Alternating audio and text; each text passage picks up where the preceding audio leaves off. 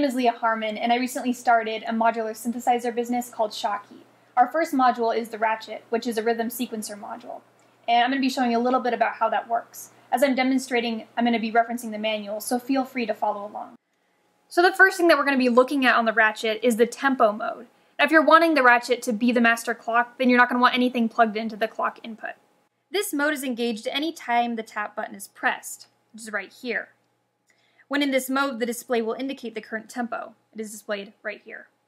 Once in this mode, subsequent presses of the tap button, as shown here, will be measured to set a new internal clock tempo. Turning the encoder in this mode, as shown right here, will adjust the internal clock speed by 1 BPM at a time. When in drum mode, the encoder adjusts which drum is selected. 1 through 12 corresponds to the output from left to right. The 16 buttons above the display, as shown right here, will control which steps are active in the current sequence. Pressing a button will toggle its state, enabling or disabling its particular step of the sequence. To navigate through the pattern when it is longer than 16 steps, tap the drum button. The extra bright illumination of the LEDs will indicate which set of 16 steps you are currently editing. The less bright illumination of the LEDs will indicate which set of 16 steps is currently being played. When in drum mode, to adjust the gate length of a particular step, hold any step and rotate the encoder. While holding the encoder down, the currently selected step will blink and the display will display the gate length number. Gate length will be displayed as number 1 through 6, where 1 is a trigger and 6 is tied to the next active step.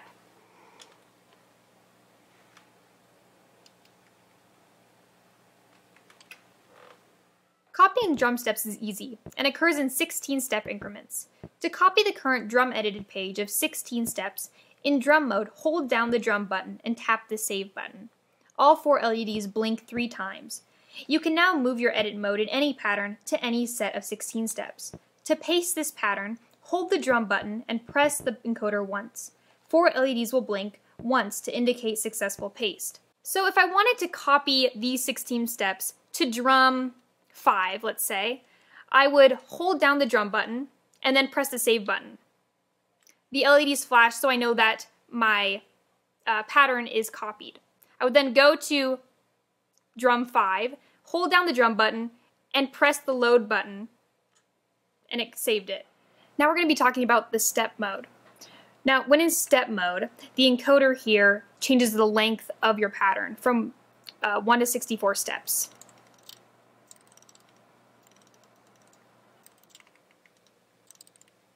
Saving and loading your pattern can be done in pattern mode. The save button will blink when you have successfully saved your pattern.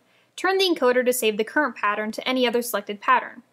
So, if I were to save a pattern to pattern 16, pressing the save button will save it there.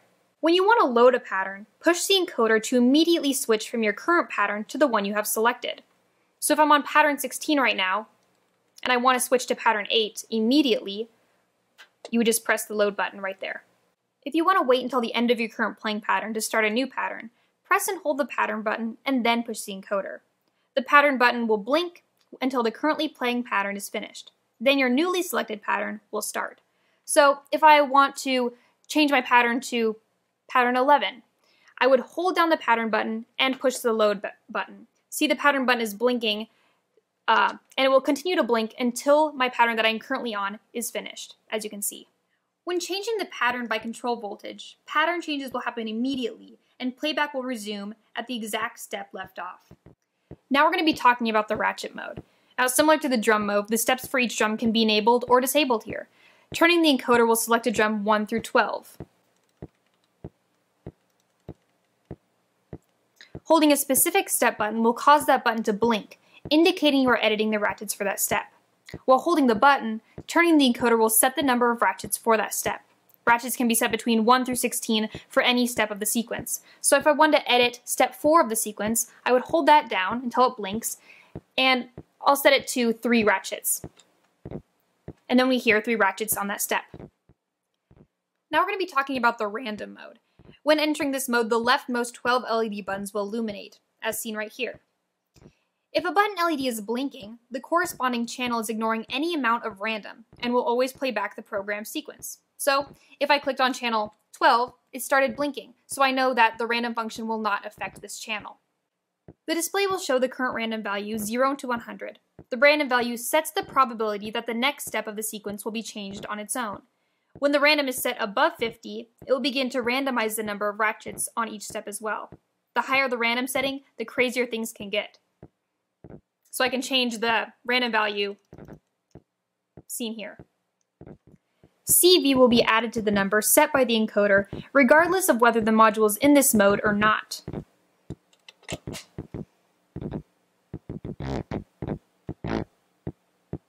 Now we're going to be talking about the swing mode.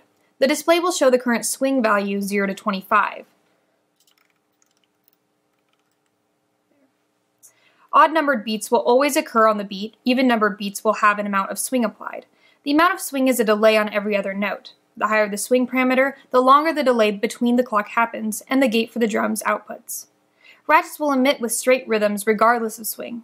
However, they will begin when the swung note is fired off.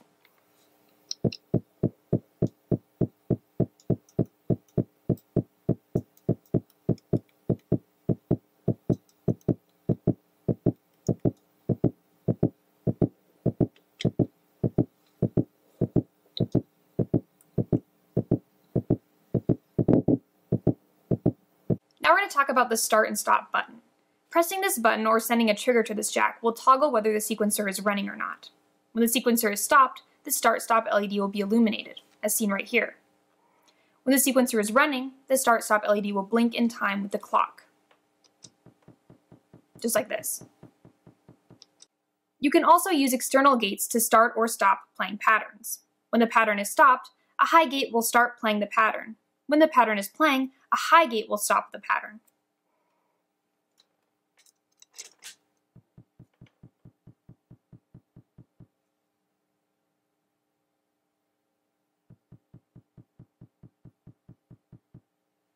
You can change the direction that the sequence runs by holding the steps button while in steps mode.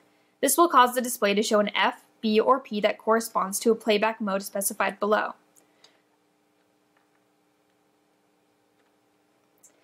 Turning the encoder will adjust the letter.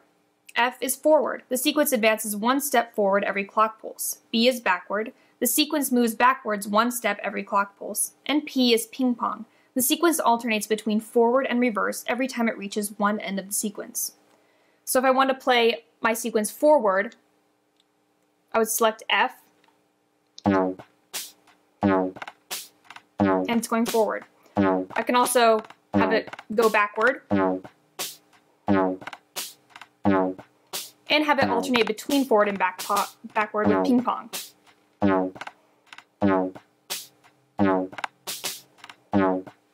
Patterns are stored in a compressed binary format on an SD card, right here. The SD card must be formatted FAT32.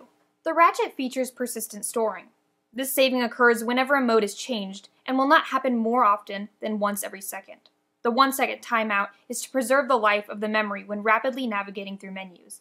The following things will be saved between power cycles: the menu, the tempo, the per drum random blocks, the last selected pattern, the random amount, the start-stop, and the swing amount. You can also reset the Ratchet to factory settings. Hold the start-stop button for 5 seconds until the firmware version displays, and then click the value encoder. This will reset all of the persistent storage on the data to its default, including the current working pattern. Patterns on the SD card will not be changed.